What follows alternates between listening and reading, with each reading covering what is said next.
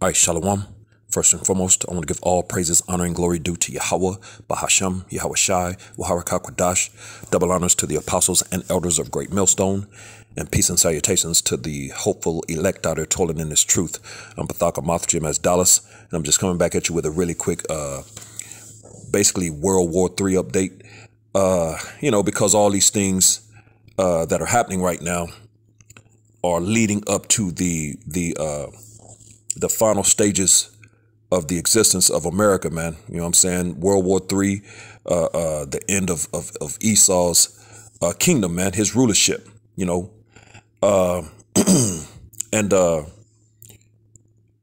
gonna play as you can see on the screen, I like to listen to this guy. He brings out a lot of good information, full spectrum survival, and he's going into a few things. I'm gonna play about the first 3 minutes or so, three and a half minutes or so of this particular video, and he's gonna get into a few things about what's going on over there in dealing with Taiwan, which is all a part of things that are gonna bring into fruition that final battle of Armageddon, World War III, that's going to end this devil and his kingdom, man.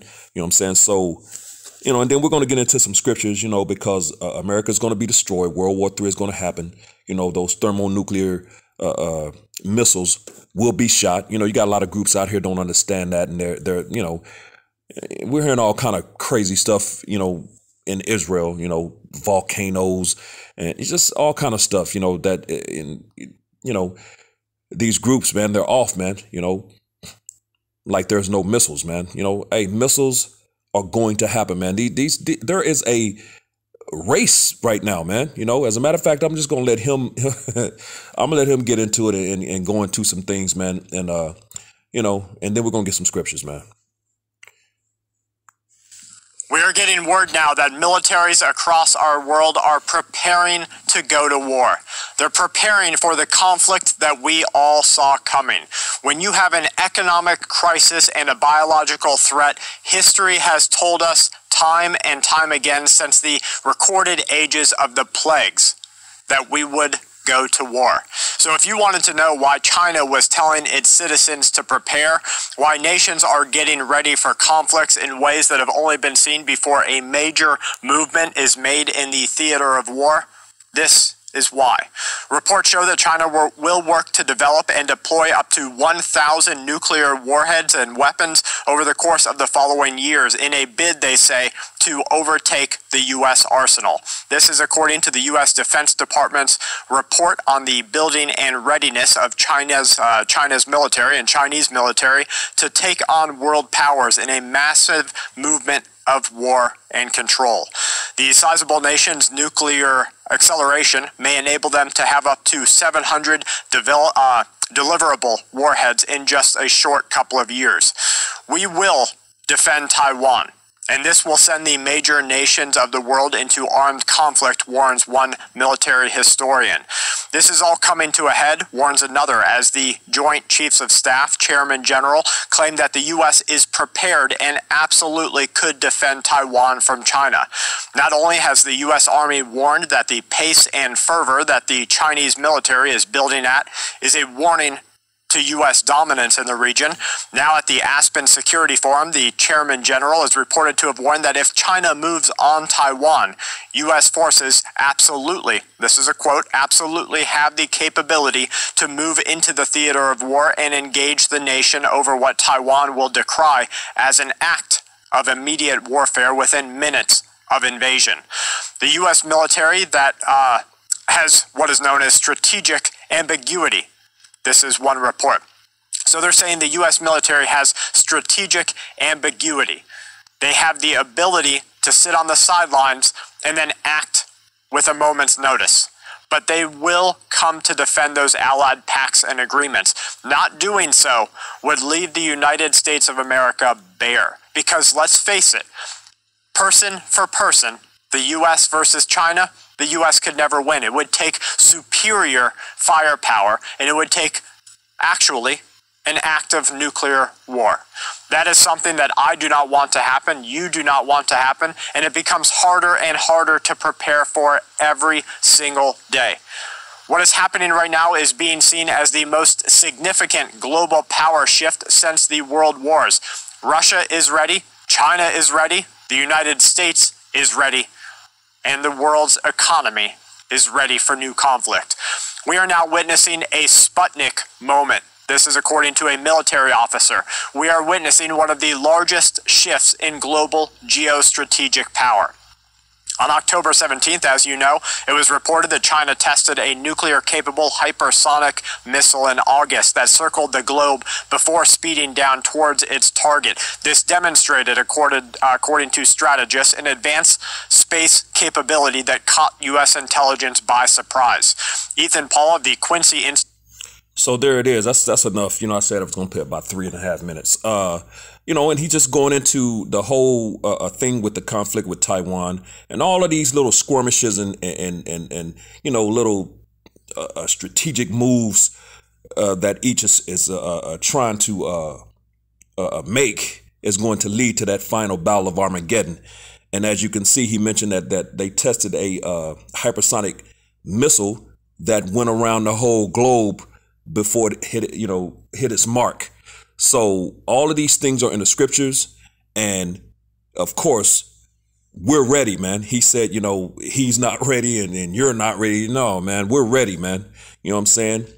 We want these things to happen.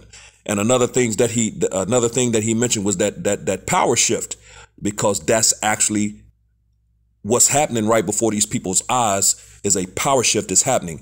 But it's not going to go from the U.S. to Russia. It's not going to go from the U.S. to China. No, man. The next powers to be, the next ruling class is going to be the Israelites, which consist of the so-called Negroes, Latinos, Native Americans, and Seminole Indians of Negroid descent. That's what's going on, man. And these people, they love to try to deny the blessings, man. There were 2 blessings given, not one, man. And Esau has been in his blessing. There is another blessing that has to be fulfilled. Esau is the end of the world. Jacob is the beginning of it that followeth, man. 2 blessings, Hebrews 11:20. And Isaac blessed Jacob and Esau concerning things to come. So when you read that, you can get that account in Genesis, the 27th chapter, man. It goes into both blessings, the fatness of the earth and the dew from heaven. Those are the only 2 nations that were prophesied to basically control the entire planet. You know what I'm saying? Although other nations have had rulerships, those are the only 2 nations in which the Edomites, Esau, the Edomites are the so-called self-proclaimed white man, woman, and child. They make up the true red Hebrew Edomites. And those are the 2 nations, the only 2 nations that was prophesied to control the entire inhabited planet, man. You know what I'm saying? So Esau has had that, man. You know what I'm saying? He's the controlling factor right now in the earth. He's the ruler. He's running things. He's controlling the show right now. You know what I'm saying? His time is almost over, man. There's another one has to come, man. So it don't matter how much these people complain, cry, scream, roll around, jump around, try to call us racist or whatever they want to do, man. They can do whatever they want. These prophecies are going to come to pass. Revelations, the 19th chapter, in verse 10, Yahushua is the spirit of prophecy. So it's all about prophecy, and the prophecies are coming to pass, man. That's what we're dealing with. If you're not dealing with that, the Most High is not dealing with you, and the prophecies are speaking, man. And that's what's going on. But he mentioned that power shift. So, without any further ado, and then we're going to get into this whole thing with World War III, because World War III is prophesied in the Bible. Missiles are prophesied in the scriptures, man. In the Bible, man. So without any further ado, let's go to Sirach chapter 10, and I'm gonna read verse 4. That's not gonna let me do it, boy. Okay. Sirach chapter 10 and verse 4. And it reads, The power of the earth is in the hand of Yahweh Bashem Yahushai, and in due time he will set over it one that is profitable. So, the earth is the Lord's to give to whomever he pleaseth. He tells you that in Daniel's the 4th chapter, man. You know what I'm saying? Psalms the 75th chapter. Promotion is from the Lord, man. He raised up one, takes down another. So all of that is in the hand of the Lord, and the Lord gave the earth into the hand of the wicked, pursuant to Job, the 9th chapter and verse 24, man. So it says here in Ecclesiasticus Sirach, chapter 10 and verse 4, the power of the earth is in the hand of Yahweh Bashem Yahushai, and in due time he will set over it one that is profitable. We're in those times now, man, and that one that is profitable is Yahushai, our big brother, man, his only begotten son, and in joint heir with him, pursuant to Romans the 8th chapter and verse 17, the Israelites, man, beginning and starting with the elect. So that's what's coming, man. Let's jump down to verse 8. Because of unrighteous dealings, injuries, and riches got by deceit, which is all the manner of how this devil has gotten everything he's gotten, man. Those unrighteous dealings, those injuries, and that deceit, man. He's a devil, man. He's the wicked, So because Sirach 10 and 8, because of unrighteous dealings, injuries, and riches got by deceit, the kingdom is translated from one people to another. And that translation is not going into the hands of more Edomites, man. And it dang sure ain't finna go into the hands of some Moabites, man. No, man. Eating octopus and squid and frogs, spiders, everything, babies, caca, everything, man. They're eating all manner of abomination, man. And you think they're gonna cats and dogs, rats, that's the mouse spoken of in Isaiah 66 and 17, I believe, verse 17. The mouse. That's those Moabites, man. So you think the Lord is about to put the earth into their hands? No, man. The two blessings in Genesis, the 27th chapter, are being fulfilled, man. And we're in Esau's blessing, and Jacob's blessing is to come. Again, 2nd Ezra 6 and 9. Esau is the end of the world, and Jacob is the beginning of it that followeth. So that's what's going on, man. So those, hey, man, the arrows, the missiles are coming, man. World War III is a part of this thing. It doesn't matter how you feel about it. It's prophecy playing out, man. And the prophecies are coming to pass. This is Jeremiah chapter 51. And I'm going to drop down to, let's see, verse 11. Where am I at? This is Jeremiah 51 and 11. And it reads, make bright the arrows, gather the shields. Yahweh Bashem Yahushai hath raised up the spirit of the kings of the Medes for his devices against Babylon. And the kings of the Medes, that's those Russians, man. Which Russia is that major entity that's going to come up against Babylon, and of course China plays a very integral part in that, man, along with all of their allies. And then at the end of the day, America's allies are going to turn against them, pursuant to Revelation, the book of Revelation, the 17th chapter, man. You know what I'm saying? So there's going to be a whole lot of missiles fired on this place, man. So it says Jeremiah 51 and 11, make bright the arrows. Those arrows are the nuclear missiles.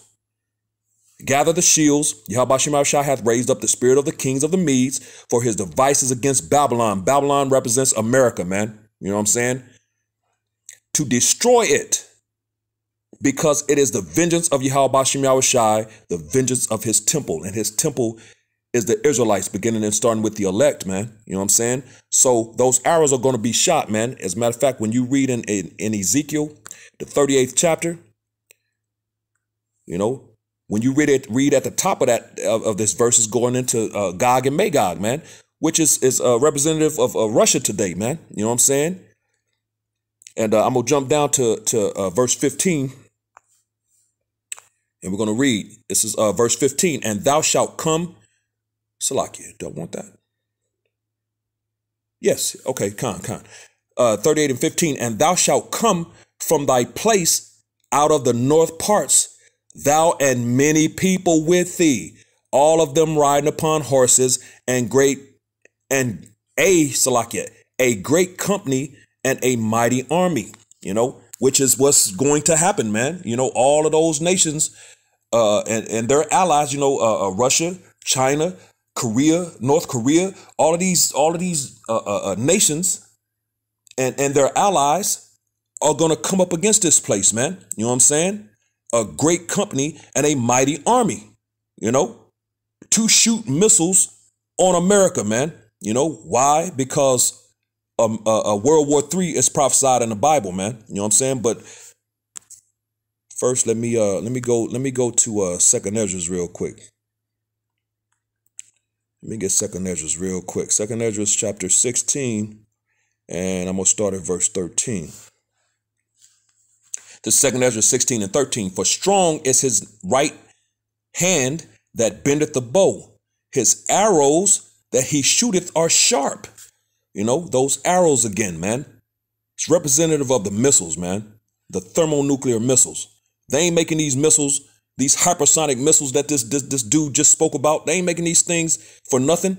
He just spoke of China testing a missile that went around the whole globe, man, before it hit his mark.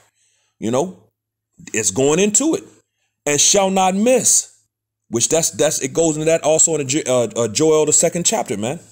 When they begin to be shot into the ends of the world, man, and the ends of the world represent America, man. Those missiles are going to come over here and hit over here from over there. That's the ends of the world, man. Behold, verse 14, behold, the plagues are sent and shall not return again until they come upon the earth. The plagues are sent, man. What are those plagues? As a matter of fact, let's find out and then we'll come back. Let's get what those the plague is representative of. This is Zechariah chapter 14, and I'm going to jump down to verse 12 and read. And this shall be the plague, there it is, wherewith Yahweh Bashem Yahushai will smite all the people that have fought against Jerusalem. Their flesh shall consume away while they stand upon their feet, and their eyes shall consume away in their holes, and their tongue shall consume away in their mouth, man. What can cause that? A thermonuclear missile.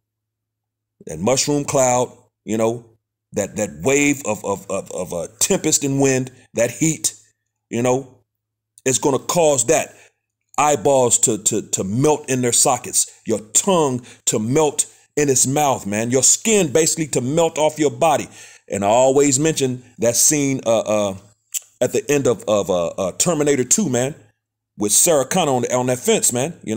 That's a beautiful illustration of what a nuke is going to do. And these devils know that. That's why they put that in that movie, man. Only you got Jake out here on some sci-fi type shit, man. It's not sci-fi, it's real deal, Holyfield, man. And they're going to find out real soon how real deal it is, man. So going back, let's go back to 2nd Ezra, the 16th chapter. And where are we at? Let's see. Read verse 14 again, 2nd Ezra 16 and 14. Behold, the plagues are sent, which we know those plagues are the missiles. That's why the scriptures keep speaking of the arrows, those bright, sharp arrows, man, being shot into the ends of the earth, man. Behold, the plagues are sent and shall not return again until they come upon the earth, because they're going to be out in the outer atmosphere, and then they're going to come into the atmosphere and they're going to hit their marks, man. And they're not going to miss, man, because the spirit of the Lord is going to be on those missiles, man. The verse 15, the fire is kindled and shall not be put out till it consume the foundation of the earth, man. All those places that the Lord wants to hit, man. It's not talking about the actual earth, the whole globe, every part of the globe is going to be. No, man. The Lord is not going to destroy the earth. He's going to destroy within the earth, all over the earth, man. Verse 16, like as an arrow. Here it is again, boy, these arrows, man. Yet you got cats out here, these camps that, these wayward camps with their doctrines, talking about, missiles, man. And going into everything but the missiles, volcanoes and all kind of madness, man. Like as an arrow, the thermonuclear missile, which is shot of a mighty archer, it's going to come out of those silos, returneth not backward. Even so the plagues, those missiles, we just proved it in Zechariah 14, that shall be sent upon earth shall not return again. You know, so, hey, man, those missiles are coming. Don't matter how you feel about it or what you think about it. They're coming, man, you know, because World War III is prophesied in the Bible, man, to happen, man. And it's setting up right before these people's very eyes. And even Israelites can't even see it, man, you know, which proved that the Lord ain't dealing with everybody, man. You know, so let's get it in Revelation, the 11th chapter. And I'm going to jump down to verse 14. And it reads, the second woe is past, and behold, the third woe cometh quickly. You know, and woe represents destruction, you know, world war, you know. So the second destruction / world war is past, and behold, the third destruction / world war cometh quickly. That's what that's going into. So World War II has passed, and World War III, you know, Armageddon, is coming quickly. That's what this is going into, because all three wars were prophesied in the scriptures, man. Let's get that real quick before I get out of here. It's Revelations chapter 8. We're going to go to the last verse, verse 13. And I beheld and heard an angel flying through the midst of heaven, saying with a loud voice, woe, woe, woe to the inhabitants of the earth by reason of the other voices of the trumpet of the three angels which are yet to sound, man. So three woes were prophesied. World War I, that first destruction, First World War. World War II, that second destruction, woe. And World War III, that third destruction, man. They were all prophesied. And we just read in Revelation, the 11th chapter, in verse 14, that the second woe is past, and the third woe cometh quickly, man. It's talking about world wars, man. 1, 2, and 3, you know, and 1 and 2 have happened, and 3 is building and about to happen. We're already basically in World War III. You know, there's levels to war, you know, and hey, man, we're almost in hot war, man. So that's why all these things are happening, you know, with you know, the thing with Taiwan and all those skirmishes that they're having, man, you know. So it's going to come to that, and it's going to happen. There is nothing that you can do. Hey, man, you know what I'm saying? This is the Lord's platform. This is the Lord's, this is his story. This is his movie, man, you know, and prophecies are playing out, man, and they're going to happen. These things are going to come to pass because ultimately, the Israelites are going to, rule the earth for eternity in righteousness, you know, under our big brother, Yahushua. You know what I'm saying? That's what's coming, man. You know, thy kingdom come, thy will be done on earth as it is in heaven. You know, Matthew 6 and 10. You know, these things are coming, and there's nothing that can be done about it. You know what I'm saying? So, yeah, we want these things, homeboy. You know what I'm saying? He said, I don't want this and you don't want it. No, we do want it. You know what I'm saying? Because we want the kingdom of heaven. We're tired of America. We're tired of Esau ruling over us with his foot in our neck, man. You know what I'm saying?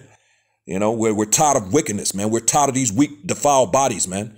We want righteousness, you know. We want the glorified bodies, man. You know what I'm saying? We want order, you know. So, and we want to put our boot in this devil's neck, man. You know. So, hey, at the end of the day, it's a beautiful thing. You know, all these things are beautiful, you know, and again, prophecy is playing out, you know, and hey, it's just another updating report, man, you know, because we're the spiritual reporters, man. So for Yahweh Bashim Yahushai. So, hey, hopefully this was edifying to the hopeful elect. With that, giving all praises, honor, and glory due to Yahweh, Bahasham, Yahushai, Warakakadash, double honors to the apostles and elders of Great Millstone, and peace and blessings to the elect, the house of David, the Bayath, Shah Dawadah, Shalom.